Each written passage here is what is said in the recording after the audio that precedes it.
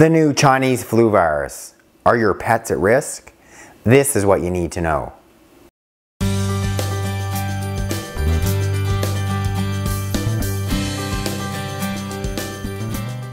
Hello, welcome back to my channel. If you're new, welcome. If you've yet to do so, click there to subscribe, click the link to sign up for notifications, and then when you click that link directly in the box below, I can send you a copy of my free book. I'm sure by now you've heard about this new emerging Chinese flu virus. It has come out of a province in China called Wuhan, and it originated in December. Since that time, this virus has now infected over 500 people.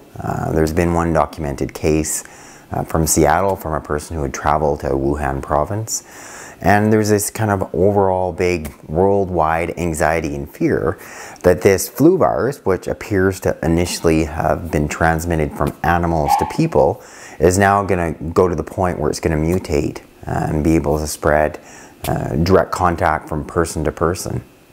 It's a respiratory virus, so it's going to cause signs of, runny nose, cough, headache, aches and pains, similar to how much of the same signs and symptoms that you would have if you had a flu virus. I actually woke up this morning with a bit of a cough, a bit of a sore throat. Like, what? As I'm getting ready to do this video. And not only that, Tula wakes up with a cough as I'm about to do a video on this new human flu virus, which I'm fairly confident your pets are, completely have no risk. You're like, what? I've got the flu. I'm not feeling so great. Tula's coughing. Yikes. Our dogs and our cats can get coronaviruses. Most typically our dogs, if they have there's a type of coronavirus, it can cause mild GI upset, so maybe a bit of diarrhea. Most of the times it is asymptomatic. You're not going to know that they've had it. Likewise in cats, most of the time if they get a type of coronavirus, it can cause mild GI signs, maybe a slight mild diarrhea. On occasion that coronavirus can trigger a really strange immune response. It can lead to a really serious cat condition called FIV. But fortunately, that's something that seldom happens. And there are obviously many different species of coronaviruses. So it just so turns out that this one species of coronavirus, which was within an animal population, has since made the jump to people. It is now causing these flu-like symptoms. So what do? Do you need to worry about your pets? Personally, I think not, and all the experts are saying exactly the same thing. That being said, with people, the primary issue has been with people that have sort of weakened or compromised immune systems. They're the ones that are getting especially sick from this flu virus, and then are going to be at risk of pneumonia, and those are ones potentially can die. So you want to be doing whatever you can to make sure your dog, your cat, has a healthy, functioning, primed immune system, and consider potentially some supplements to ultimately boost that.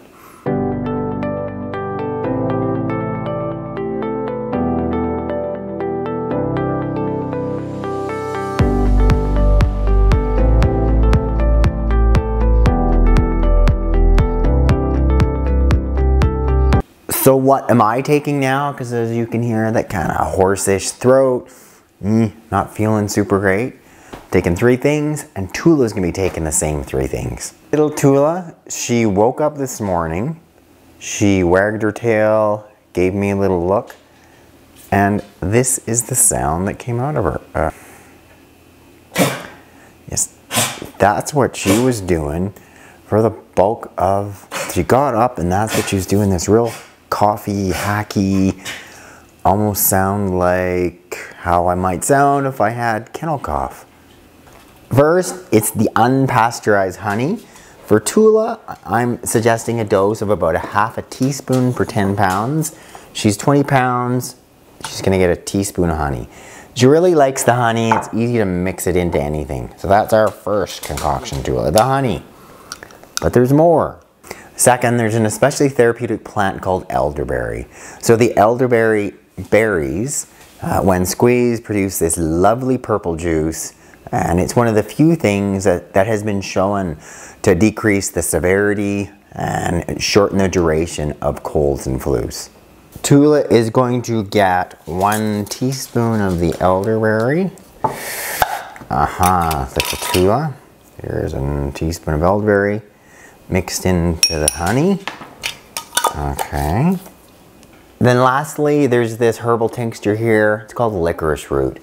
So licorice root is one of the few plants that has been shown to have pretty significant antiviral activity, as well as being beneficial for coughs. So it's got two big properties. Thirdly, it is even antibacterial, regardless of the underlying cause of the cough or the underlying cause of some of those flu-like symptoms. So I'm going to add in the typical dog dose, and B is about 1/2 ml of the tincture per 20 pounds of body weight. Little Tula here, she is 20 pounds. She's going to get about half a tincture, the tincture dropper.